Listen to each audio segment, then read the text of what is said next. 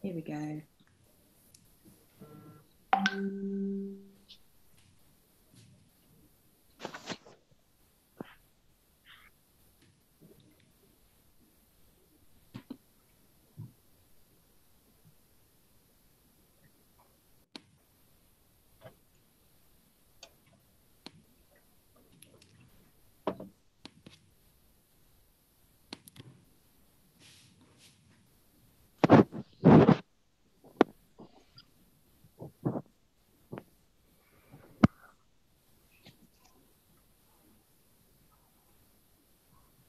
Great. We're in.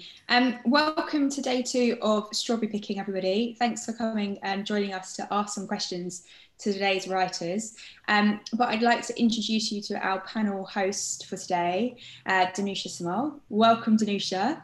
I'm handing over to you. Great. Hi, everybody. So I guess we should all just say who everyone is and things. I'm going to go through the order that I've got here. But I've got Emily first. So Emily, tell us a bit about yourself and the piece you wrote. And maybe without any spoilers, just a bit about what your piece is about. Hi, my name is Emily. I wrote The Writer's Final Act. It was about a writer who ended up getting murdered, and it's a whodunit, but it's narrated by Death himself. And they're on a bit of a time crunch because in order for him to pass over, he has to finish his play, which is his biography, but he doesn't know who killed him. So he needs to find out who the murderer is so that he can finish his play and pass over to the next world. Wow. Brilliant. Oh my God, I've got raw laptop written here. And Hi, my name's Theodora. Theodora. I wrote Does Anyone Remember Laughter? It's like a coming of age play, quite dreamy, about a girl called Margot and her sort of realizing that she has to grow up, but she doesn't have to let go of being a child. Cool, okay. And then I've got Elsa. Yeah, hi, I'm Elsa. I wrote the play Fun House, and it's a play about the 1970s children's television industry, which now is like clouded in scandal and stuff like that. But it's kind of a look from the people that were within it. Cool. And then Lily.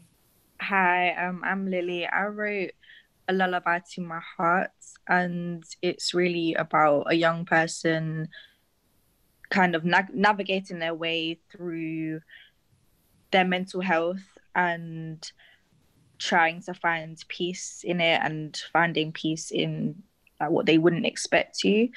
Yeah. Cool. So I'm assuming that you've all now got to see your pieces for the first time, right? Was that today, or did you watch like rough cuts beforehand? Today. Very exciting. So we're going to try and take questions from people in the chat, but also I'd love to just talk a bit about what the sensation of watching your work done like this was for you guys. If anyone wants to jump in.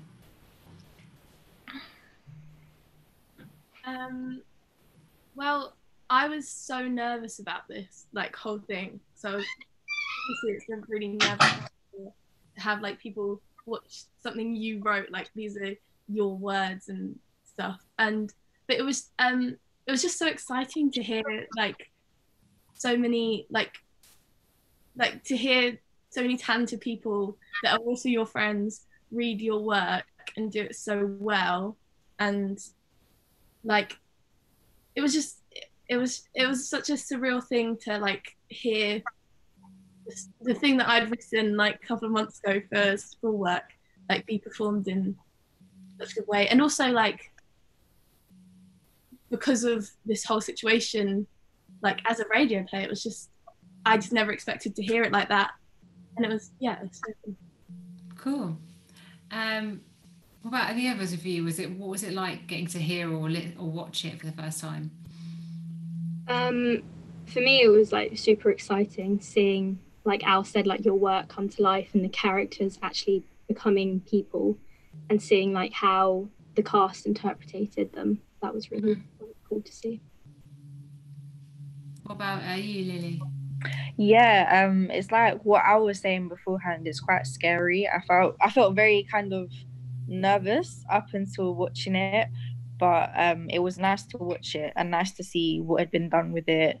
And also, I feel how I viewed it was very different to how it turned out. But I think that's quite nice because it's just as like different people's perspective on the play kind of coming out, and I thought that was really nice to watch and to see that. Oh yeah, like that's really good. Like I liked it a lot. Yeah, cool. It's interesting, isn't it, that you can, as the writer, have loads of views of how the show might be, and be really surprised, but pleasantly by how an actor might then take it and interpret it, or a director. Emily, what about you? What was the kind of sensation of getting to hear it, I suppose, for the first time? It was almost like seeing it for the first time, like, because obviously we wrote the plays ages ago. And so I forgot a lot of sort of what I'd written down and stuff like that. And when you write it to be performed on a stage, you have a very different vision in your mind than what actually ends up being the product. And obviously they switch around the genders of the characters and who I envisioned who playing. And I liked it a lot because it was almost a completely different play. And I think it was nice to sort of see somebody else have an influence on your work rather than just your own mind and how you wanted to see it. Yeah. Yeah, I'll encourage people again, if you want questions to put through to the writers, please place them in the chat and then we'll get them through here on Zoom. Anything that you want to know about what these guys, how they got these ideas, how it was writing a completely new format. Can any of you talk me through a little bit, maybe bit by bit? I'll ask each of you, but what the process was. So obviously you wrote your plays for Strawberry Picking, assuming that they were going to be on stage. When did you send those all in? When did you sort of say goodbye to it as a theatre play? Well, we sent the plays in on in like March, like ages ago, and then when it was announced whose plays got picked, like the school still didn't know what was going on, so right. We were all still in lockdown, and we were like, and how are we gonna do the play, like, because no one knew anything. And then all the directors and then we got told, and the director got told, like, these aren't going to be, like, well, right now they're not going to be theatre productions. So it was kind of like everyone was like, what's going on? Like, all at the same time. Yeah. And I mean, because this is interesting, because this is sort of what I wanted to ask, and we've had a question through about this. Were there any major changes from your original script because it had to be online? And I'm guessing it was. So how did each of you, I'll just kind of go around with it, how did you then start thinking about adapting? Should we start with Theodora, because you're right on my left? There wasn't really any major changes, but there was one big one, which was the stop motion scene, which was originally a physical piece to show like them playing around in the dream world. And it was between me and Alice, we were discussing like how we would make that happen, because we knew we wouldn't be able to do it with the cast, and we just thought stop motion would be really fun to do. And I had loads of like toys that I didn't have anymore, and also like links to being a child and mucking about and playing around. So we thought that Lego would be the best way to go with it. That's really, so that was sort of your main big change? Yeah, pretty much. Anyone else, did you feel like, because another question is, was it hard to let go of the control and pass it over? So was there anything you had to get rid of or adapt that you sort of really missed or found difficult to let go of? Well, with my play, I feel as though it was quite a theatrical play. So I think that did kind of present as a challenge to the director, who's actually a very good friend of mine. But she handled it so well, like the product, like how she was able to do it. And there were things in it that I didn't even like write, but like it was put in, and I was like, wow, that's such a like lovely touch. And I didn't look at it to be like that, but it works really nicely and it's really lovely. And yeah, but in terms of me having to adapt it, it was really Viggs, the director, who just like took it on board, like made those adaptations herself, and it was kind of like down to her. And yeah, it's odd to like not really have that much, I guess, say or control over your play, but at the same time it's really about a shared creative process. So I wrote it, but at the same time I feel like it's the director's project as much as it is mine. So what she did with it was lovely. So yeah. Yeah, I think it's always an interesting part of the kind of writing process, isn't it? It's you write alone a lot of the time, but then you hand it over to someone and it becomes a team effort, which is always kind of exciting because then loads of brains are involved in it as opposed to just one. For the rest of you, what was there any other, like Emily, I guess yours was very, it goes into so many broad like absurd and huge territories, which actually quite lend themselves to audio. So how did you adapt it? Did you have to do a lot of work in changing it from the theatrical script, or?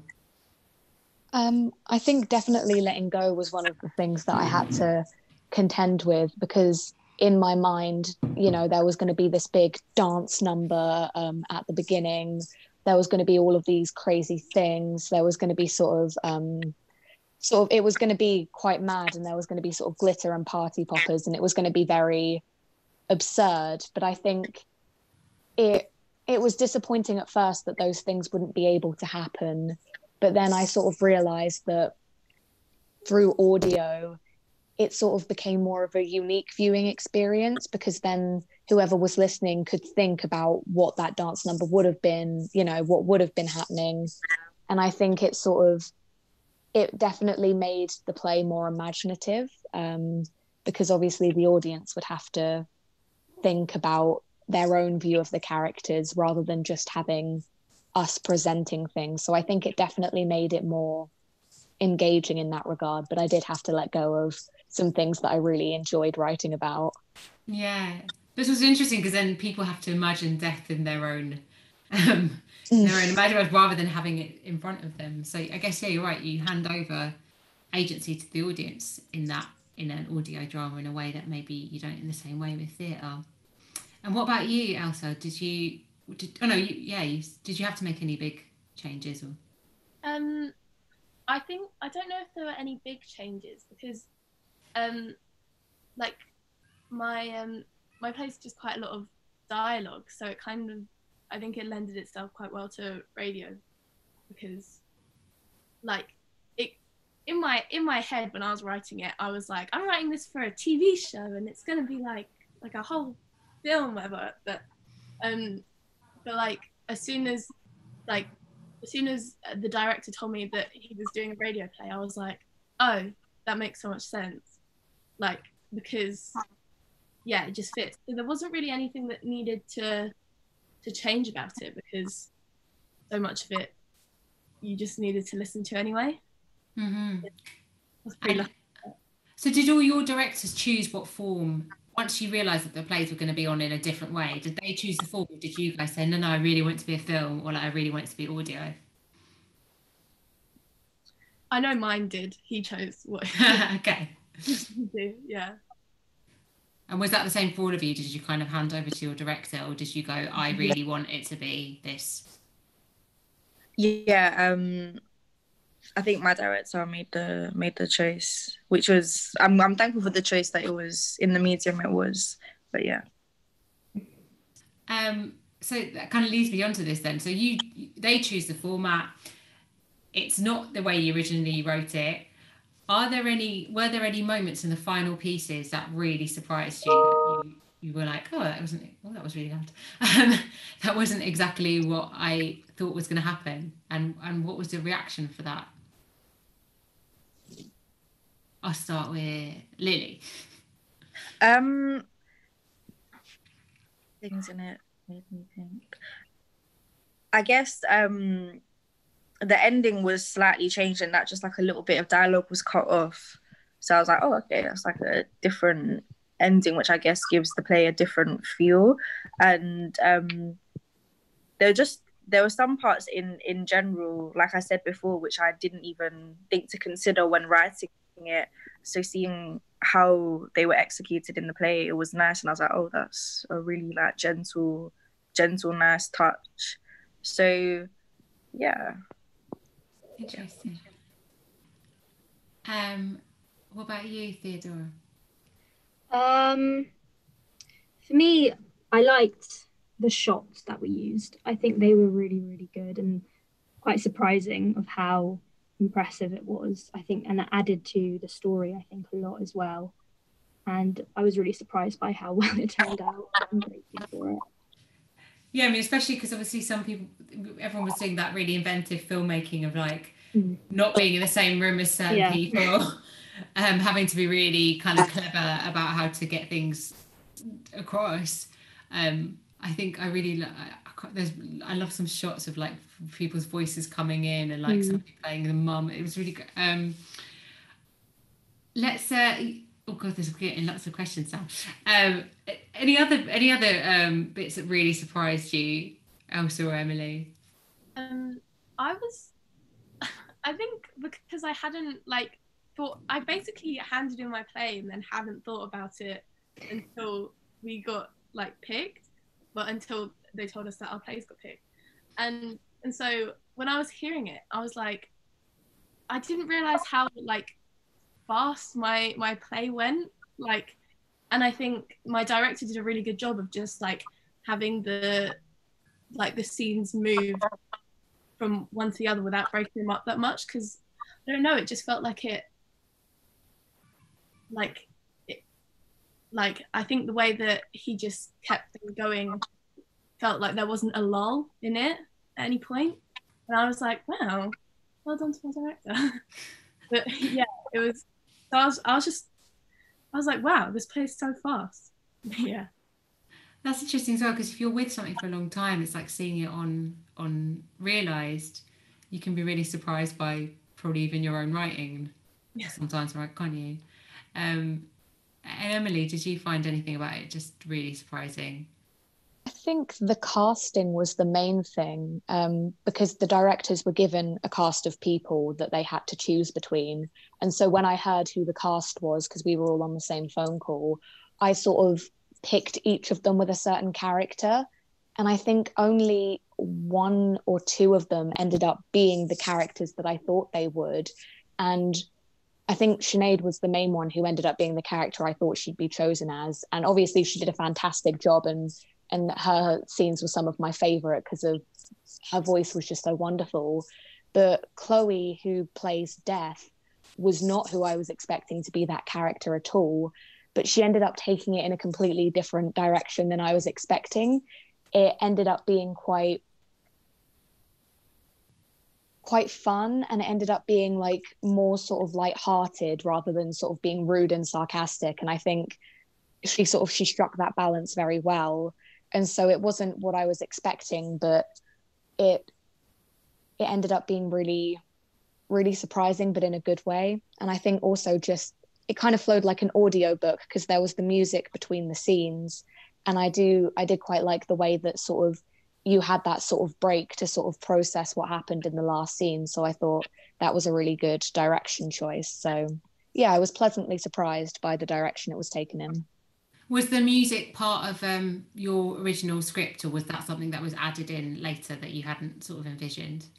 See, it wasn't actually, because it was meant to sort of be so if anyone's seen a whodunit, usually what happens is they interview all of the suspects back to back, and you piece together the story and who's lying within each interview.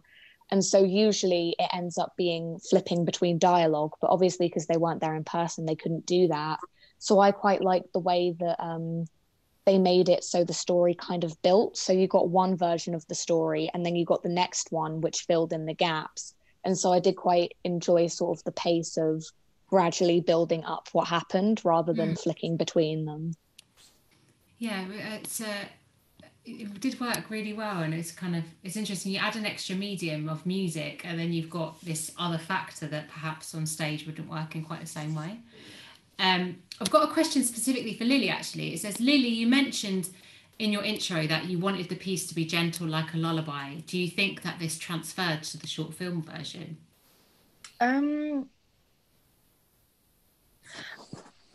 Because I had such a like set idea on what it would look like. Obviously, someone else is going to have a very different approach to it and different perspective. So, yeah, I would say it did transfer.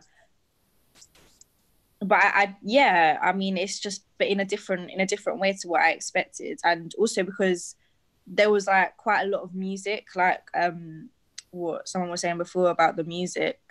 I didn't actually envision it. Apart from one music part that I put in, I didn't envision it with.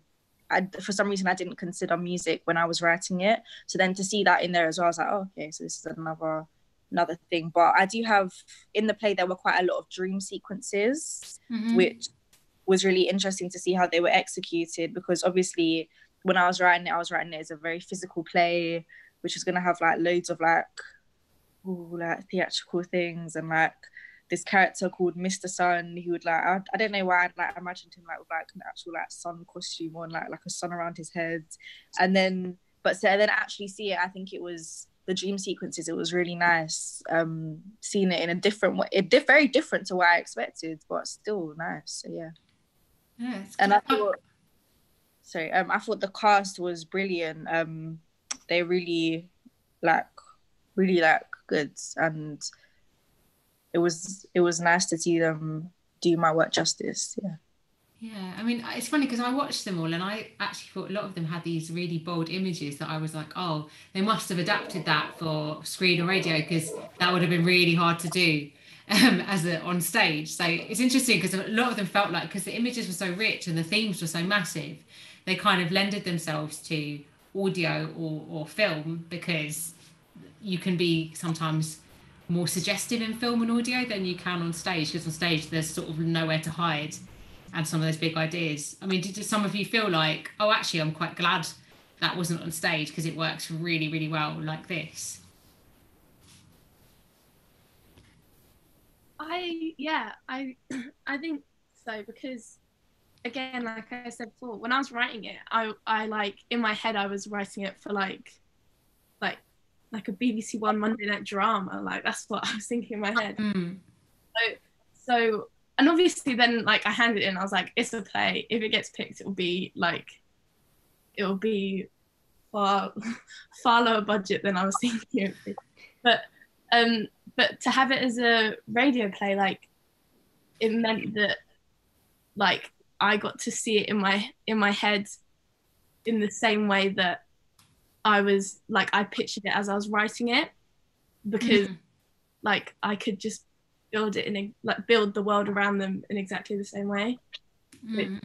So I was quite happy about that. And I mean, for all, like some of the plays felt really personal, some felt kind of big ideas. For you guys, what were your inspirations? Shall I just go around and make it a bit easier? But for example, Theodora, what sort of inspiration inspired you to write the piece? That's another question we've got here. Sorry. I got a lot of inspiration from music. That's a massive part of the play.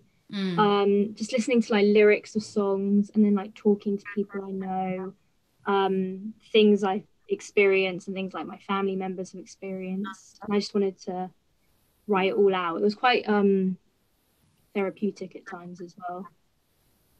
Yeah. So you just started completely from music. That was the kind of thing. Yeah, I would play music and just write. Okay, so what, like almost like what we were doing earlier, the free writing thing. But yeah. Music based. Oh, really interesting. And then that's how the play got formed. Okay, cool.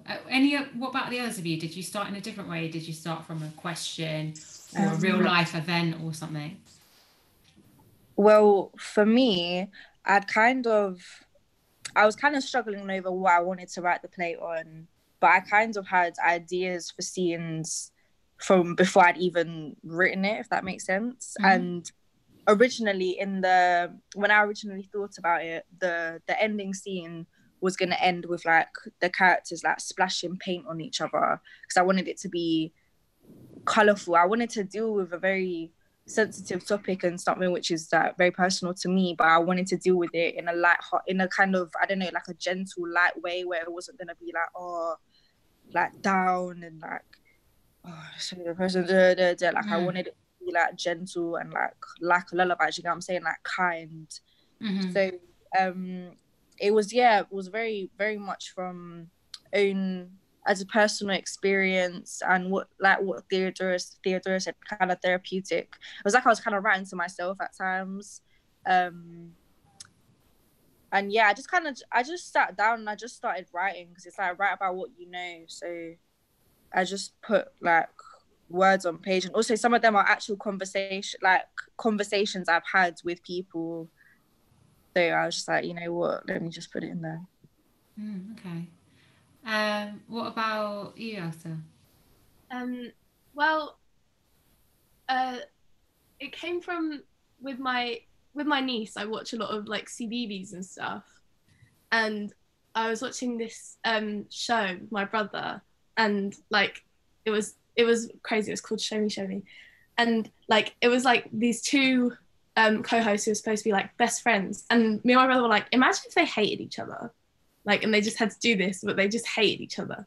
And I was like, oh, that'd be such a good idea for like a comedy play. So originally my play was just like a comedy about like two people hating, like two co-hosts hating each other. But then when we did our workshops on it, like some of the people who in my workshop were like, I can see this set in the 70s. And I was like, oh, cool. And then as I was writing it, I was like, I can't write like a children's television, without spoiling it too much, but I can't write about the children's television industry in the 70s and just ignore the whole like major scandal that came along with it. And like my dad loves showing me shows from the 70s anyway, and like I followed all of it. Like I'm very interested in it anyway. So I was like, might as well write about it in my play. And yeah, so the play kind of turned from a wacky comedy to like what it is now. That's a really massive transition. Did you get like, once you found that dark side to it, did you get really interested in that, or did you, I mean, how did you, I don't know, that sounds massive. So you started with this kind of like quite light idea, and then you end up in something really different. Did you feel that you were just obliged to do that, or did you actually get really interested in that topic and then feel like you wanted to explore it further? I did get really interested in it because as soon as I was like, oh my gosh, yeah, I was talking, like I brought it up to my parents, and my parents are like, yeah, and then we were talking about how like the worst, like one of the most horrible things, aside from the actual like events that took place during like the scandals of it, like one of the worst things is knowing how many people knew about it, and how many rumors there were. And then we were talking about like how that lends itself to like the Me Too movement and stuff, which is stuff I'm very like passionate about anyway. So I was like, yeah, that like I then became really excited to write about something that lends itself so much to what the world looks like now, and what like the arts industry looks like now. Yeah, really interesting. And what about you, Emily? What was your kind of inspiration for the piece? I had so many. This live stream would be hours long if I got into them. I ended up so whodunits have always been sort of a big part of like, you know, British culture. It's something that doesn't really, I don't know of many other places that sort of have sort of those sort of whodunit classic murder mysteries, and I've read them, I've watched them. It's always been so fun sort of being like, oh, I think it was this person, I think it was this person. And I was talking to some of my friends about how much I love them, and I realized that not that many people our age like really saw them. So that was like a must. I was like, oh, I've got to do a whodunit. And Knives Out came out a couple of months before we wrote the play. Sort of Murder on the Orient Express was sort of the main ones that were around during that time. And then, you know, obviously books and like Stalking Jack the Ripper, and there was a book version of Murder on the Orient Express. And so it derived from that. And then I was reading The Book Thief at the time, and then had to put it down to sort of get inspiration for the play. And I was like, but Death is a very interesting character in The Book Thief. And I think I wanted to take something that was so old and so traditional and sort of make it more fun and more modern, because sort of obviously murder mysteries can get a bit repetitive and a lot of them have the same story beats. So I wanted to sort of do a twist on all of those story beats and make them more modern and more fun. And I think definitely I knew that I wanted to include Death as a character, because there's so many different, you know, tales and stories and theories about what happens after we die. And I wanted to make it something that was its own mystery and that was more fun, rather than looking at obviously murder is probably not a very fun thing, but stories and mysteries and, you know, what happens in life, I wanted to, take something old and make it something new. And I wanted to sort of show people that it's a really fun genre. So I think I was just inspired by the genre and the idea of making it more fun. Right. Okay. So, I mean, that's really interesting, because there's like 4 really different perspectives and inspirations for starting a piece, all of which are brilliant and very different from one another. But I find that really interesting. The reason that people start to write something, is it a personal thing? Is it a political issue they get galvanized about, or a social issue? Is it a genre that they're really interested in and they want to explore? Is it music? Is it inspired by another piece of art? So it's amazing how many different ways there are of starting a play, and what can then lead you somewhere completely different. I'm imagining some of you ended up in places you didn't necessarily imagine your play would go. Because this question's been asked in a slightly different way twice, so I'm going to kind of make it to one question. But having watched those final pieces, and I really struggle with answering this question when I've ever been asked it as well, because I sort of think the flaws in your writing are there for you to learn from, and also productions are about how people interpret them. So these plays could be different if someone else did them. But having watched them, is there anything that you as the writer would add or change having seen them? Feel free to jump in anyway if you're really strong in that.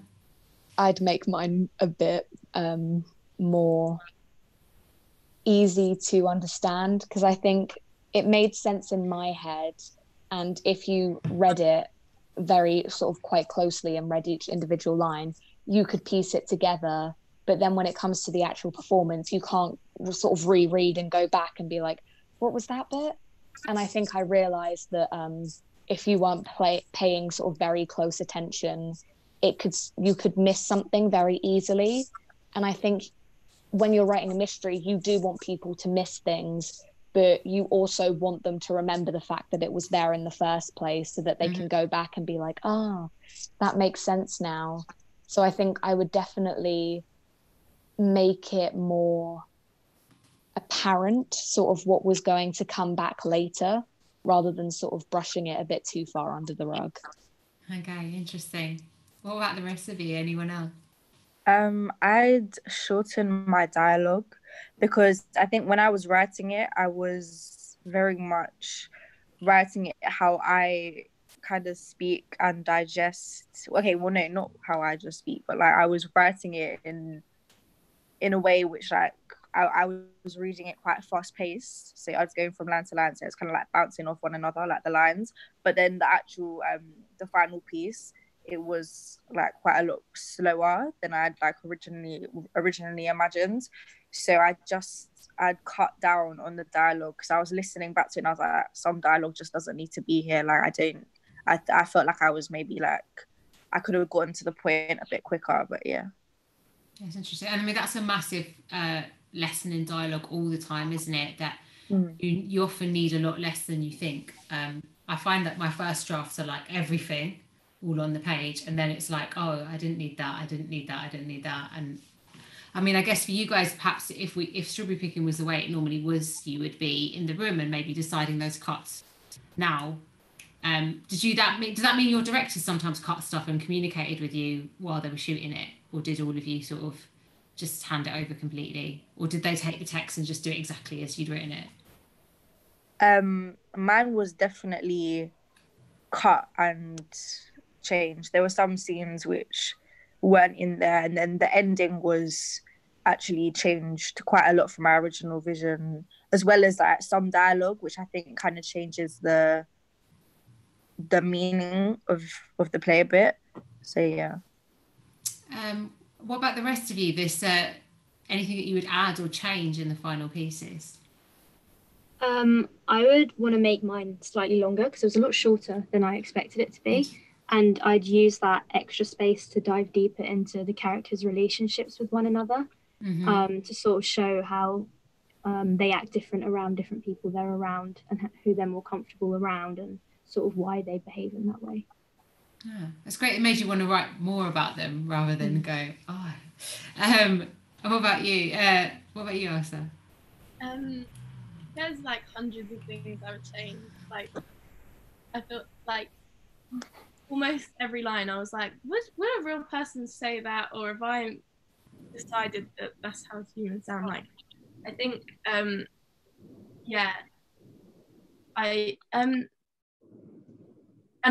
think like I would add more to it, because again, like, I felt like it went really fast, and I feel like there were moments that I could have I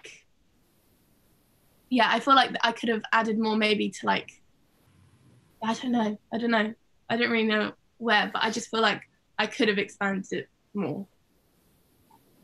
Has it made any of you guys want to take those plays and keep writing them, or does it make you want to write a different play? Yeah, I don't think I'm done with writing my play yet. I feel like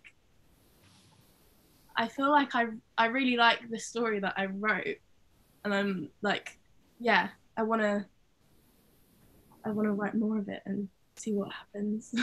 So yeah. What about some of the rest of you? Do you want to continue with this same piece, or does it make you want to go like, I want to write something completely different next? I don't know. I think I want to write something completely different, but I'd also want to go back and rewrite parts of the play with a lullaby to my heart, and just, I don't know, just change it a bit. Interesting. I'm going to ask another question here, actually. So on this note about rewriting and changing things, were there any moments that through this process where you lost faith in your idea, or you got total writer's block? What was that like? I'm going to ask Thea. When writing the play, I got writer's block quite a lot. Like, it took me pretty much the whole time we had to write it, and I handed it in like a week before. But when I handed it over to Alice to direct, I gained a lot of confidence in it, because Alice already knew a lot about the play, and I'd been very verbal with her about it beforehand. And then she was like sending me all of her ideas and the storyboards she drew, and it got me really excited for it. So yeah, I was pretty confident with her direction. Okay. What about it? Elsa, did you have any massive writer's block moments, and any tips for getting out of them? Yeah, I had loads. Like, there was one point where our scriptwriting teacher Ben came in. He asked like, "How's it going?" And I was like, I remember just being like to him, like, I've like lost faith completely. I just feel like everything I'm writing is terrible. I think and I remember like sitting at my laptop like, there's no other words to write. I run out of like ways to write it. But I just kind of like a tip maybe would be like, just take yourself away from it, because I think the more I was focusing on trying to find words, like the more they were escaping me, and like clearing my head and doing something else for a minute, and then coming back and like carrying on writing really helped me just to like keep like my momentum going for longer, if that makes sense. But yeah. I remember working with a director who I'd be like, we've got to solve this scene, we've got to do it, and we'd be like rewriting over and over, and he'd be like, let's just go for a walk, and I kept refusing, and then finally we did, and we went for a walk and talked it through, and it was just a massive relief. But I think sometimes you get this thing, you're like, I've got to sort it out now, this scene is not working, and actually the best thing you can do is take a little break and forget about it for a couple of days and come back. Emily, did you have any massive writer's block moments? I think I definitely got trapped in my head a lot when writing the play, because I was so apprehensive about, because obviously usually whodunits are a lot longer than 20 minutes, half an hour. And so I had to and there's a lot of clues that are scattered throughout. And so I had to condense it all. And I was so worried because I was like, well, it's far too obvious who the murderer is. But then if I write it like this, it's going to come out of nowhere and it's going to be so ridiculous. And I think it definitely helped because we workshopped the plays. So we would talk about the plot and get other people to give their opinions. And I'd be curious to see I don't know, I'd want to set up a poll and see who everyone thought the murderer was halfway through. But I definitely think after asking other people what would make them think that a person was guilty, and I did a mini murder mystery within my workshop group. And I think hearing other people's opinion on what proves guilt and what they would pick up on would definitely help me when I was trying to figure out what kind of clues to write in. And so I think a lot of it is just, as you said, talking it out, going for a walk and getting a new perspective, I think definitely helps. Did you get writer's block, Lily? And how did you get out of it? I think it was more so the build up to actually writing it, which is where I was kind of like, okay, what am I going to do? I'm going to do this, I'm going to do that. And then when I was workshopping my play, I was already starting to have ideas kind of coming to me, main kind of ideas on what I wanted to write. But when I workshopped it, I was kind of more workshopping around one particular theme instead of the theme as a whole. But when I actually sat down to write it, I was like, okay, so I'm gonna have I had a general idea of what I wanted to have, and I don't know, I think it's because I did kind of take quite a relaxed approach to it, which is probably not the best thing, but I was very I don't know, I just quite easy going with it. I don't know, because I didn't really write with the intention of okay, yeah, I definitely want it to be put on, has to be put on. It was more so, if it gets put on, that'd be nice, but also if I'm gonna write something, I wanted to do it well. I wanted to actually write something I'd be proud of, but at the same time, I wasn't majorly concerned with it being put on. I just wanted to write something which meant something to me. And I don't know, ideas would just come to me at night. And I don't know why I'm such a active writer at night. I wrote the majority of it really late at night, 3 to 5, which is really not healthy at all. But I don't know, that's just when I got my most creative drives. Yeah. I mean, does anyone else do that thing where you get your idea at 3 and you have to sit up in bed and quickly write it down and then go back to sleep again, and you wake up in the morning, it's just scribbles? I've definitely done that a few times and been like, oh, this doesn't make any sense in the morning. So interesting, you all did have a moment of it, but you all dealt with it in slightly different ways, I suppose. Here's a good one. If you could cast yourself as a character in your play, who would you choose? I've got Lily on my screen, so I'm going to start with you again. I think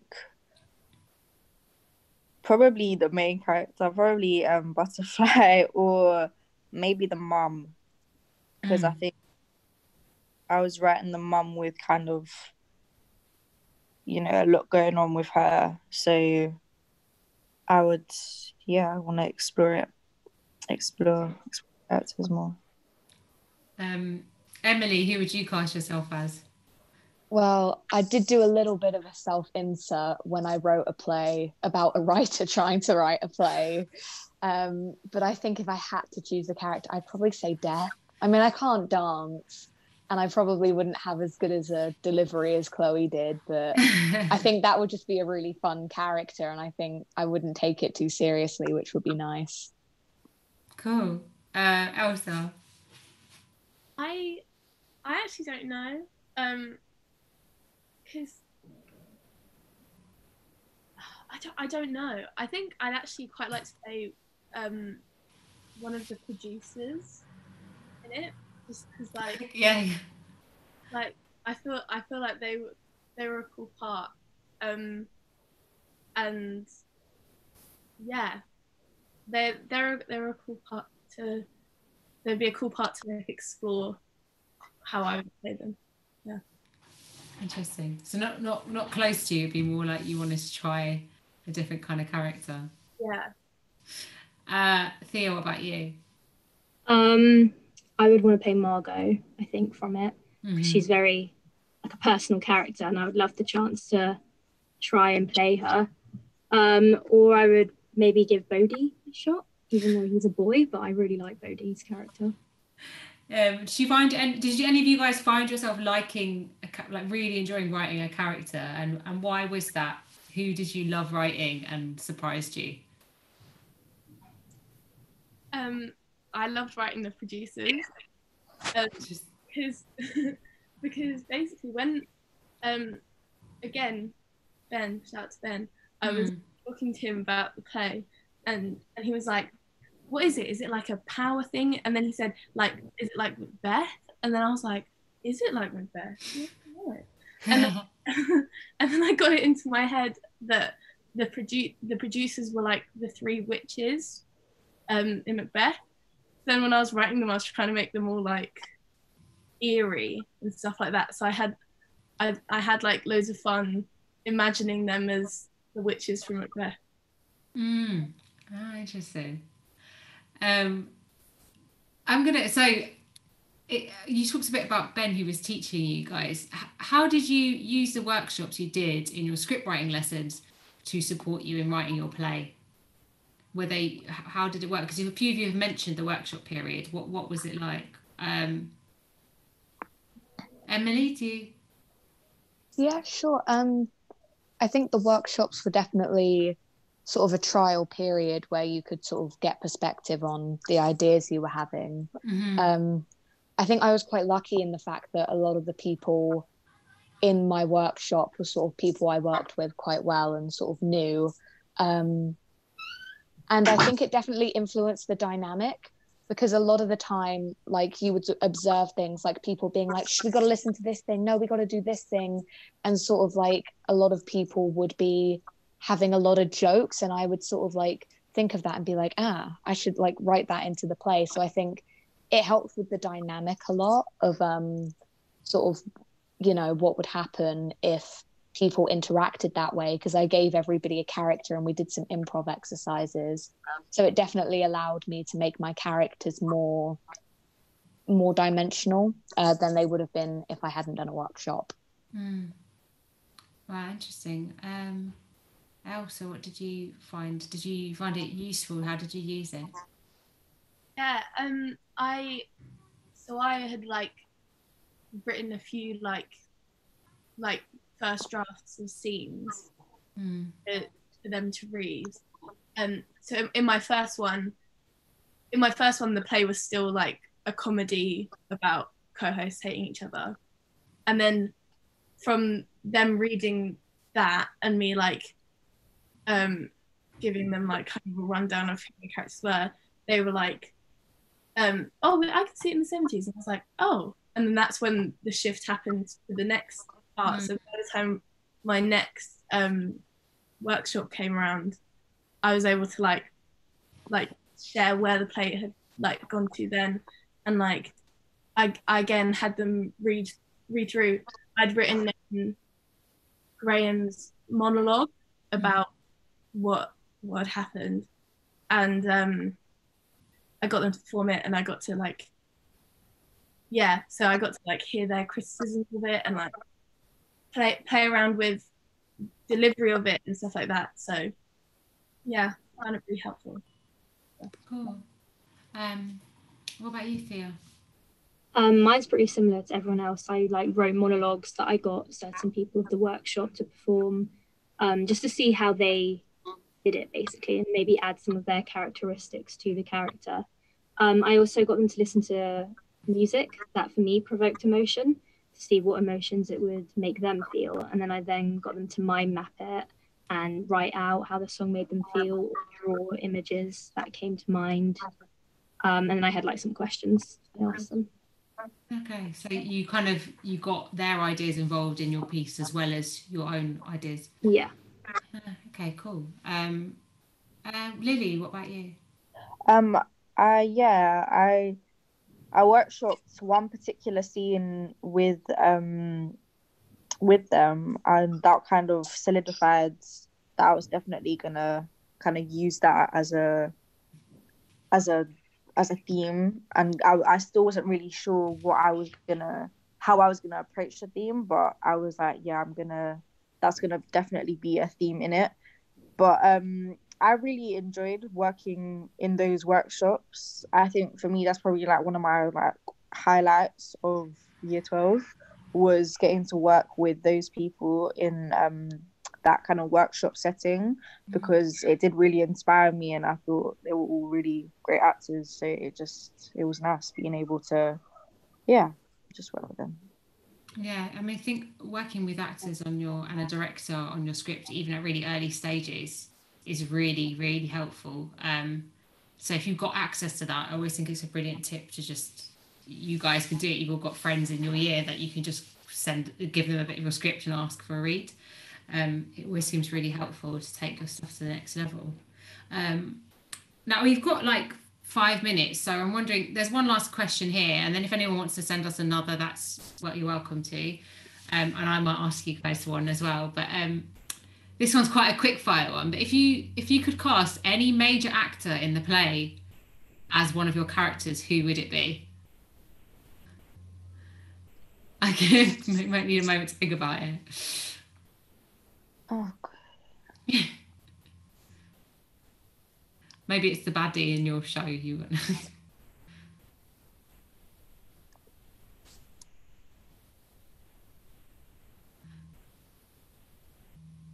It's quite a toughie, isn't it? Who would be maybe the worst person to cast in your show? Maybe that's a good place to begin.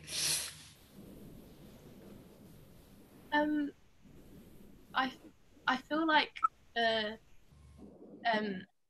for Graham, I would want to cast, I don't know if I have like a major actor in mind, but like I'd want to cast like someone who is a national treasure now, I don't know, I can't think of any actual like I don't know, but like someone who is known in the industry, who's known like in the industry and in like the UK for being a really nice guy. Yeah. I can't quite think on who I would cast. Yeah. What about you? Anyone else got a thought of someone they'd really love to have? Or type of actor? I thought maybe for Margot, actress Amy Lou Wood from Sex Education, who plays Amy. Yeah. And for Bodhi, I thought Mark McKenna. He's in Wayne, which is a new TV show, but he sort of gives me Bodhi vibes. Cool. Did any of you kind of see an actor or a type of character while you were writing, or did you just you didn't see any famous I saw actors? like classmates, like people who I thought could play these characters. Yeah. I saw hosts of CBeebies. Did any of the rest of you have any kind of major actors in mind, or sort of a vision of the character? I don't know, I'm trying to think now, but I feel like I can maybe put, what's his name, Timothy Chalamet in there somewhere. Just have him in there because he's really nice. So why not? Why not? Emily, have you got any major actors in mind that I'd want like Morgan Freeman to be Frank, because I think he's really good at sort of having that sort of very relaxed and calm sort of atmosphere about him. But then when he gets threatened, he gets so much more intense, and it makes it so much more intense knowing that he's such a calm and chill guy. And also his voice is just so lovely to listen to. So if he was in a radio play, I'd love that. Yeah, it's true. It's true. Well, thank you so much, you guys. It's been brilliant watching your pieces and talking about them with you. Especially this very unique year where you've had to do it in a completely different format. I just like a last question for you guys before we then say bye, if that's all right, Sarah. What has this made you want? What do you want to do next? Do you want to carry on writing? What's your next idea that you'd love to do? I'm just going to go through with you. So I've got Thea second on my screen. From the writing today that we did with you earlier, when we had to quick write about it, and doing the 20 questions, I just thought of a story about a boy, and then the location I picked was at a rave, and I started having ideas for his story. So that's maybe something I'd like to dive into. Cool. What about you, Elsa? Do you want to carry on writing? Do you have another project you'd like to look at? Yeah, I've wanted to write for ages now. I think since I was 13, I've been writing down ideas for shows and sketches and whatever. So definitely this is I haven't got an idea, but it's definitely something I want to go into in the future. Mm-hmm. Yeah. Emily, what about you? I definitely don't think I'm done with this play. I think I'd want to rewrite it and maybe see what it could be if it was live. I want to keep writing. I think I've looked into some creative writing courses at university, so I think writing is definitely something that I don't think I'm done with yet. Mm-hmm. Cool, great. It's nice to hear that you're all interested in it. Lily, what about you? Do you have any like Emily said, I wouldn't, I guess with what I wrote about, I'd maybe want to write it again, but look at a different aspects of it, or write it in a different way with a different tone in mind. And also, I don't know, I just had an idea about writing about a train conductor. I don't know why, I wanted to write about a train conductor. And then also I want to write something about, I don't know, write a play about righteousness and narcissism. I don't know, it's just ideas to me sometimes, I don't know. That's cool. So, but I mean, you've all got the idea that you want to continue writing. It hasn't deterred you, which is great news. So I guess, yeah, let's just, it's been so nice talking to you guys and getting your thoughts. I'm feeling pretty inspired as well. So I'm glad, yeah, and the pieces are all brilliant. They're all really different. They're all really, I feel really lend themselves to being in this new format, even if that's not the way you originally intended them. And yeah, good luck with the rest of it, and good luck with the rest of the festival. Sarah, should I just leave the meeting? I'm back. I'm here. Thank you so much, Tanisha. That was fantastic. Thank you so much for sharing all your thoughts, writers. We are back at 2:15 to speak to the directors with Ola Ince. Panelists, if you want to stay where you are for 2 secs, I'm just going to stop streaming to YouTube. But yeah, also a reminder, everybody, if you've watched something, listened to something, you can take part in our Theatre 503 inspired Rapid Writes project. So those scripts need to be in by the end of tomorrow, ready to share on Thursday. All the info is on the website. Great. Thanks, everyone. I'm going to